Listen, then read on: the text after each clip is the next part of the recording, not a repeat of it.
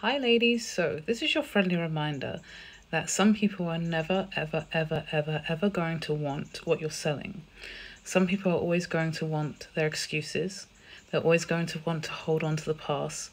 They're always going to want to hold on to every failing, every issue.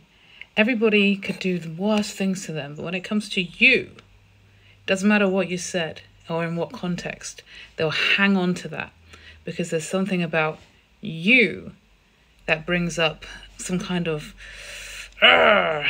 you know, some kind of vitriol in them. So I'm going to say to you, carry on your path. Okay, don't worry about the people that don't want you. Don't worry about the people that don't see you. Okay, stop trying to get them to see you. They'll never see you. Okay, all they'll ever see is what they want to see. And they're comfortable for you to be where you used to be.